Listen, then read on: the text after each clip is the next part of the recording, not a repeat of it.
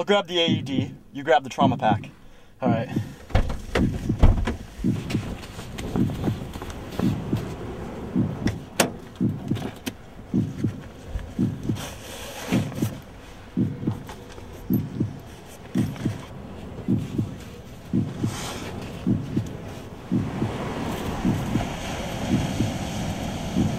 I said get the trauma pack! That's the bird kit!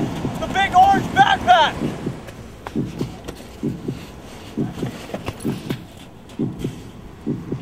Get the O2 ready and grab a BVM. Where's the BVM?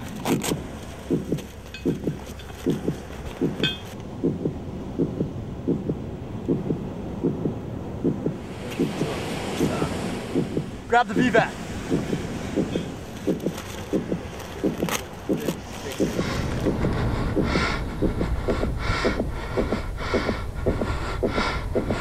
Where's the VVAC? This last scenario is a prime example of what could happen if someone's not aware that they're in their lizard brain. Let me explain lizard brain real briefly.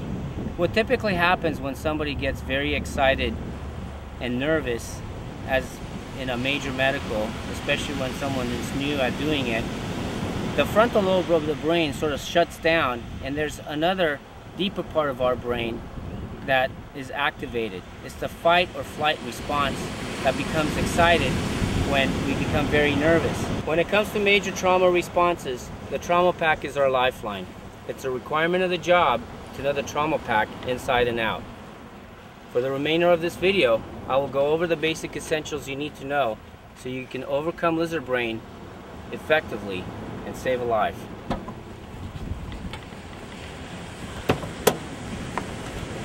Trauma packs are set up so that they're easily accessed. The back straps face forward and are easily accessible so that you can just put them on your back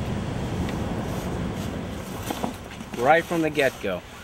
On other vehicles, the trauma pack is set up in one of these back places, and when you pull them out, make sure you pull them out carefully so that the straps come out first and you can put the straps on as you go. Watch your back. Don't get injured.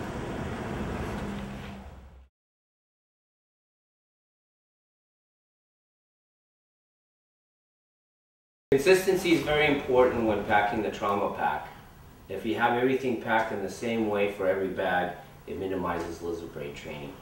So let me show you what I mean. I'm going to put these aside. I'm going to start with the main compartment, which is really the most important compartment because it includes all the ABCs, the equipment for the ABCs, airway, breathing, and circulation. When you open this bag, the first thing that you will have is bleeding control is up here at the top. You pull this down and you should have a lot of pads here for major bleeding control. This isn't just for a cut finger, of course. You should have at least one Asherman, if not two, and if not Asherman's, occlusive dressings for gunshot wounds, especially to the chest.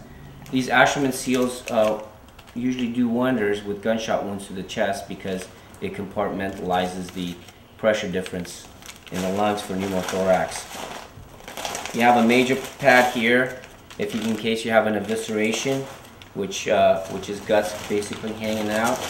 And this splint is not only just for minor broken arms, but when you have gunshot wounds or you have trauma, sometimes splints are real handy that come along with major bleeding because you can splint it and take care of the bleeding. So every bleeding thing that you might need is right here. Scissors, of course, are handy as glucose for medical emergencies and cutting clothes. You have a mask, if not two, to protect yourself, and you have a bag here so after the incident you can put all the trash, biohazard trash, in a biohazard bag. This is also part of bleeding, and these are gauze pads that you can quickly pull out. So just think of this part mainly as the bleeding part. If you go to the bottom section here, you have the airway. These blankets are great for use of shock, but Also, to put your knees on them, if you don't need to use them, you can put your knees on them so that you can save your knees. The O2 bag, you have your O2 bottle. It's really easy to check, of course. We all know how to do that, lefty loosey, righty tighty. So if you loosen it up, you should be in the green or close to it. That's a quick way to check.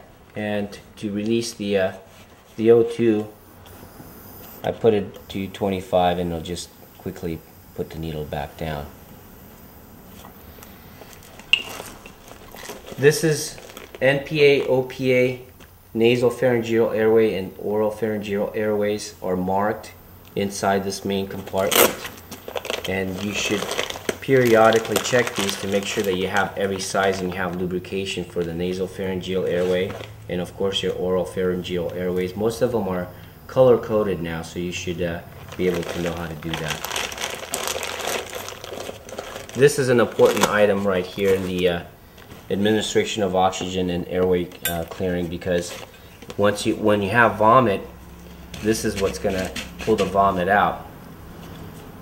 Make sure that there's a rubber band on here, because this is the way you measure from the tip of the mouth to the ear. This is how far you can go, how deep you can go with your VVAC. So make sure you have a rubber band here. Also, make sure that you have one of these. These are suction catheters and they're used for infants. Can be placed on the tip of this VVAC, and this little tube will be able to be small enough to be used on an infant. So when you check your bag, make sure you have all of these things. Typically I like to have at least 2 or 3 non-rebreathing masks for adults here. These I put in here because they're protected. Don't squish them together, because this plastic sort of has a memory, so if you compress them too much, it'll be very hard to get it to where you want it when you put it on somebody's mouth and nose. So I have them loosely in here, and if only 2 fit, that's fine, 2 fit. Typically, the blood pressure cuff can be in a bag placed here because it's well protected, but you could also have it loose here on top of the tank so that you can easily pull it out and set it aside, just as long as it's protected. Notice too, in the off chance that you have multiple casualties, you have some paperwork here set aside that allows you to deal with that.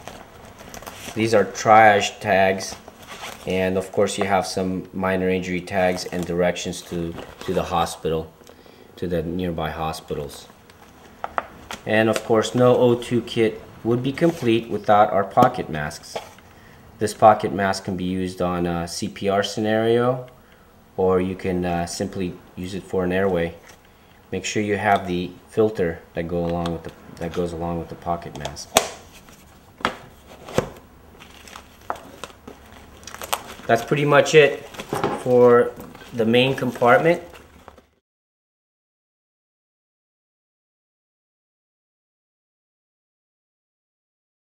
This is our next biggest compartment here, and probably the next most important.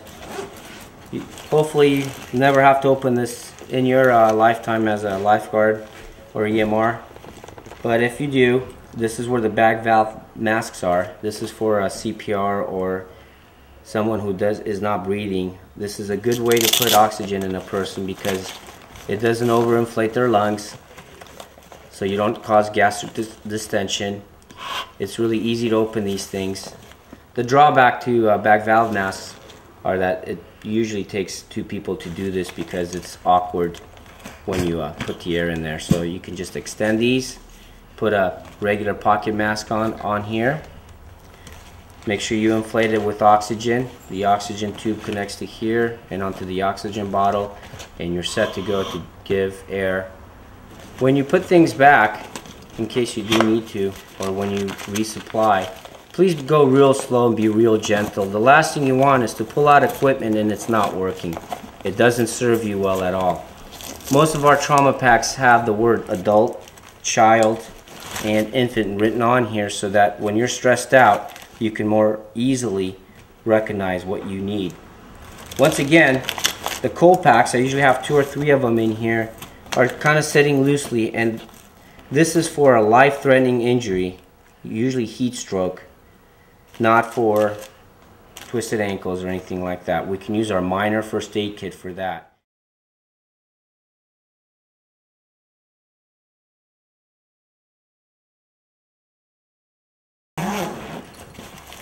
This is what you might say it's a minor first aid kit, but really there's a lot of things here that can be used in a major trauma. Specifically the sodium chloride irrigation fluid. This is when you have stuff in your eye, or if you have a major burn, this is when I recommend you use this. Otherwise, just use normal clean water for other stuff. We don't have a lot of it, and we don't really need to use it each and every time. Band-aids, in case you have a major medical first aid with the minor together. You have all your typical stuff that you would have in a minor first aid kit are all here.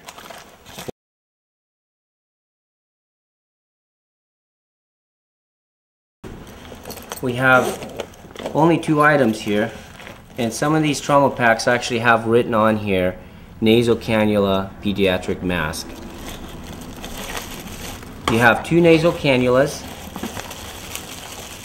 with, here's the 2 nasals with 2 pediatric non-rebreathing masks. So the way I like to pack this is I like to put the pediatric masks in first, and then the nasal cannulas just sort of wrap around the mouth of the mask. That way it protects the mask real well, and you have the equipment necessary.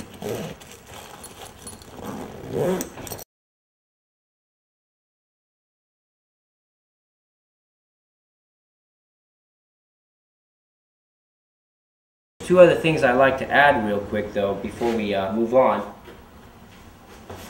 In conjunction with the trauma pack, we have a small bag, either blue or orange. Some of them say extrication collars on there. And what we have here are bed heads for C-spine injuries. These are the things that hold the head in place on a backboard. And we have cervical collars of different sizes. And I usually have at least 1 or 2 cardboard splints here in case somebody breaks an arm or something like that. One last item that we have that usually goes with the whole kit. We recently have been fortunate enough to be able to purchase enough AEDs so that we have an AED for every unit here in Angeles District. And the AED is very simple. If you look here to this light, if it's green, that means this AED will function properly when deployed.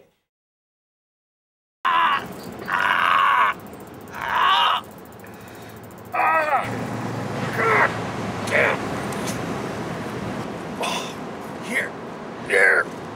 Stop. Come here. Right here, make it stop. Come here.